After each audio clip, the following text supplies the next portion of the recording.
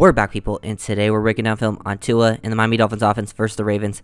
Not much on that in the video, but looking at like the passing game, because I already did Jan. I thought the receivers could have played better. I thought Tua had some very good moments, but then, those two interceptions definitely take down his performance because those were on him.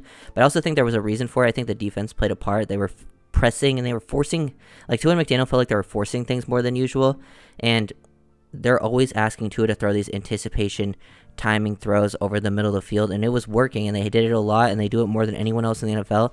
But when you're playing like a good athletic team with linebackers like the Ravens, eventually those windows are going to get tighter and tighter and tighter, and it was very difficult for them to really get anything going in those situations later on, and they just kept trying to force things. They were going down. Tua wasn't taking any checkdowns as usual, and I don't really mind that as long as it doesn't become a consistent issue. Like, I feel like that hasn't really been an issue for Tua and McDaniel this year, the whole forcing things when they're getting down like that to like force interceptions, at least when it's still like, within reach. I don't mind if it's sort of starting to get out of reach and you start forcing stuff, but they did a little too early. Take more checkdowns. I feel like they've been better at this season at least, so as long as it doesn't become a consistent pattern. And then looking at the rest of the team, like the O-line actually didn't play that terrible. Like, they run blocked pretty well.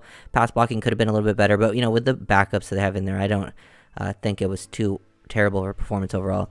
And I was thinking McDaniel should have attacked like the outside the numbers a little bit more with how heavy they were congesting the middle of the field, but it actually didn't like work very often. Like, and it wasn't like, I know it's not Tua's biggest strength, but those routes were not open when they attacked outside the numbers. Like, very rarely. It was like open one time, and they completed it and took advantage of that. I just think they need to have more like quick options, not just screens, because it's either like they're throwing the ball 20 yards down the field or throwing some screens. I feel like there needs to be a little more in between at times, make things a little bit easier, get in a rhythm, because they did come out and start pretty hot, and then it started to be inconsistent. Defense was going down, and the interceptions, as you'll see, I'll get to them and really break them down and what really went wrong on those plays.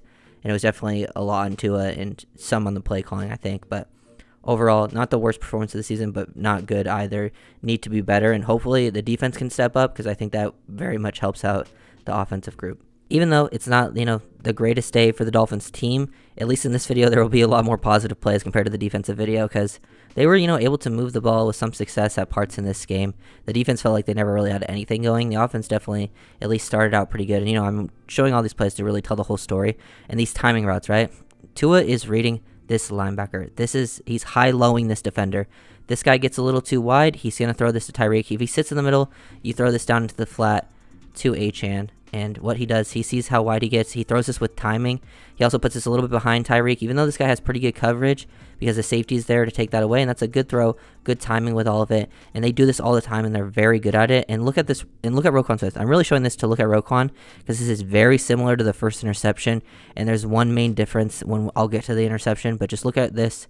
Roquan reads the eyes, but he's not able to get there because the ball is out there with great timing. And then later on, it becomes slightly different, and I feel like people have a little tiny misconception about that play. Here's the first touchdown. This is a very, very good play from Tua and Cedric Wilson. Got to give them credit. Tua reading this linebacker again. He's high-lowing him. He sees he might throw this to Achane right here. He has two options. If this linebacker gains depth to take away, that little double move to Cedric, you're going to throw this underneath to Achane, hope he catches it full speed, and then gains momentum into the end zone. But he gets a little too wide here. His steps go away. He sees Cedric one-on-one with the safety, and this is a tough throw to make. Like, this safety is in pretty good position. He puts this in really the only spot Cedric has a chance to make this play. Puts it a little bit behind so this guy can't force it out, and Cedric makes a great catch. Nice to see a receiver making a tough contested catch, because this was also not Tyreek's best game. And I've seen a lot of people throwing some hate on social media to some of these guys. Like, obviously they want to be better. They're out there trying their hardest. They've had a great season, and I know this stuff can be frustrating to watch, but I feel like people should lay off them a little bit too, because it's been still overall, some of these losses are very disappointing, but overall as a year, if you really look at it from like the larger scope, this has been probably the best season the Dolphins have had in 20 plus years.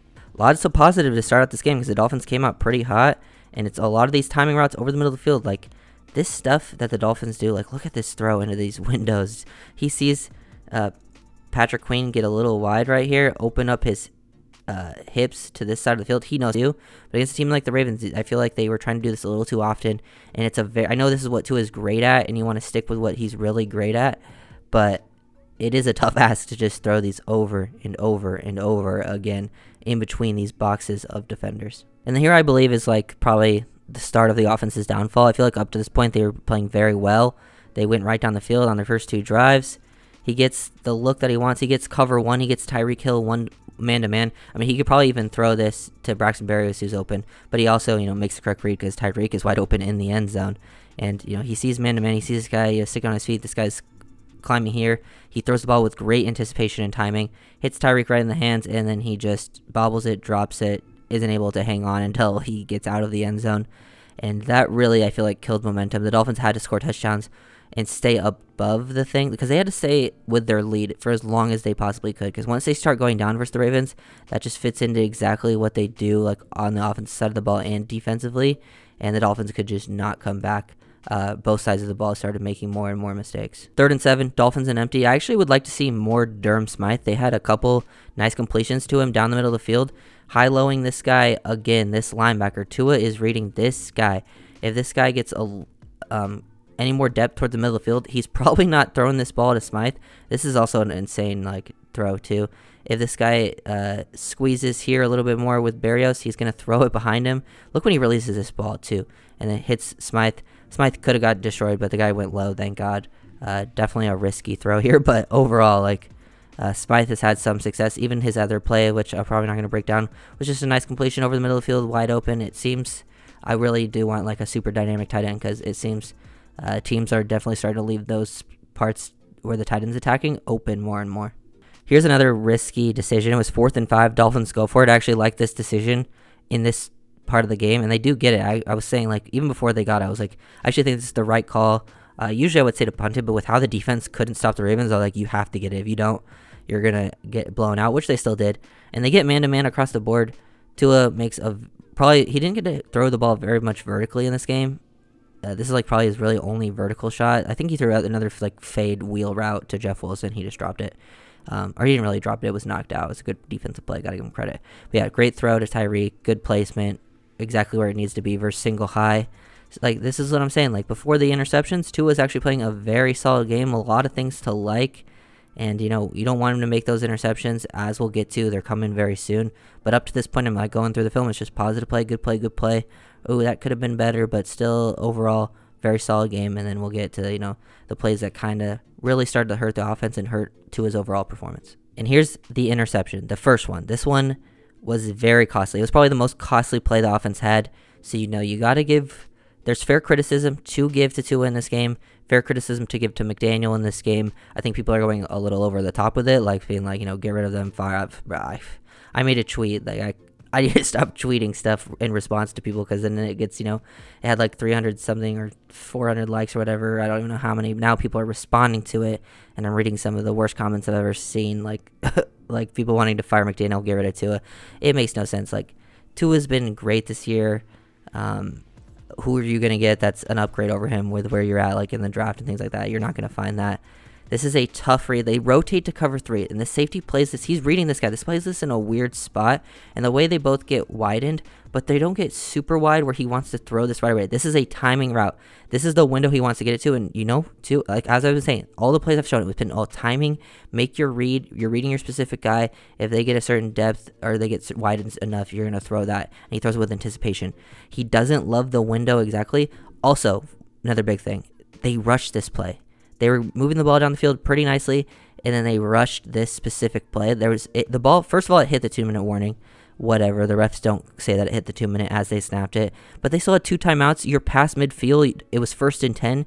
The Dolphins usually actually take their times in this situation. I don't know why Tua or McDaniel, whoever it was, to basically get the rush going, and then they forced this play. Now, this is very similar to the first throw to Tyreek over the middle, except it's not another safety right here. Look where Roquan is. If this ball's thrown right now to this spot, it's not picked. But Tua does an extra hitch right there. Boom. He gives a little pump fake. Now Roquan is able to get over. And, people will say, Tua didn't read this guy. He's not supposed to read this guy.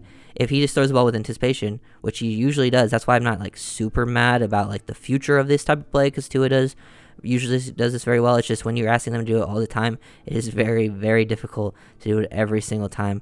and then the ball gets one-handed snag. Great play by Roquan Smith. Got to give him credit.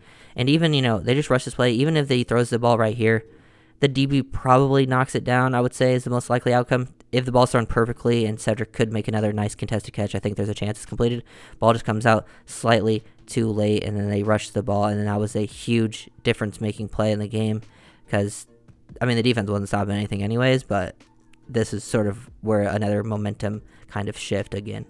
Dolphins, Tua, gave up some pressures.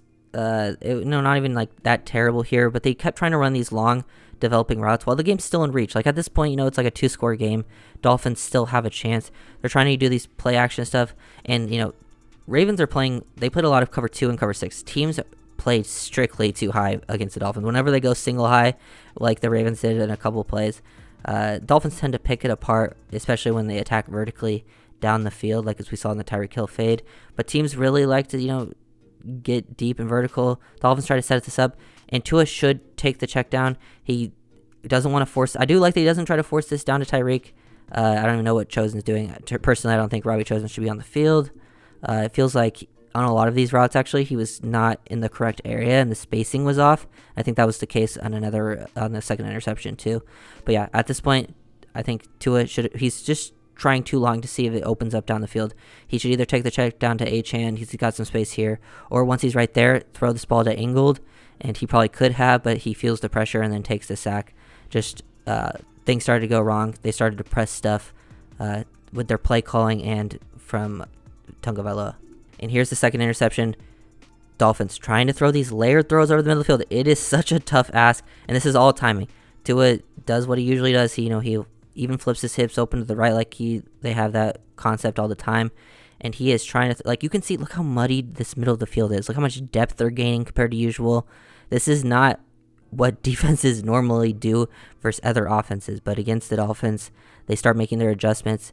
And the Dolphins did try to attack out to the numbers at times. This stuff just wasn't opened a lot. We'll see a play later to Cedric that actually ended up working.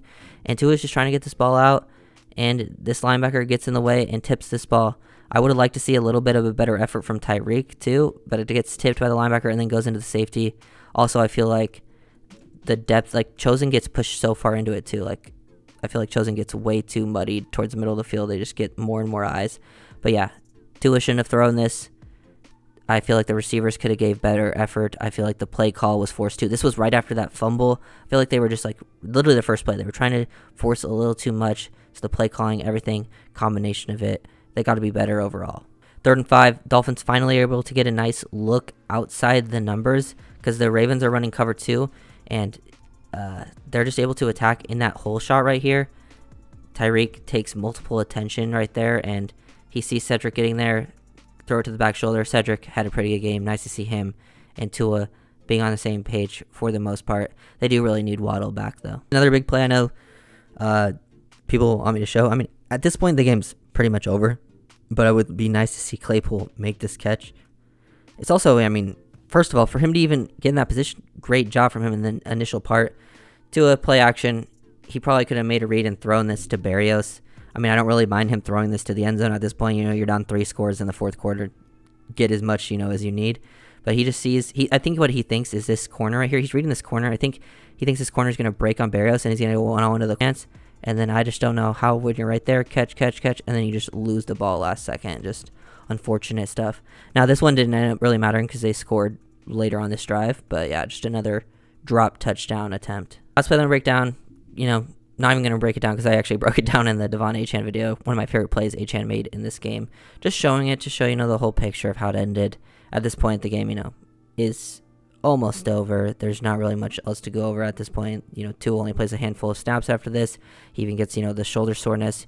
Injuries obviously has really hurt this team. I think people are slightly overreacting as they always do.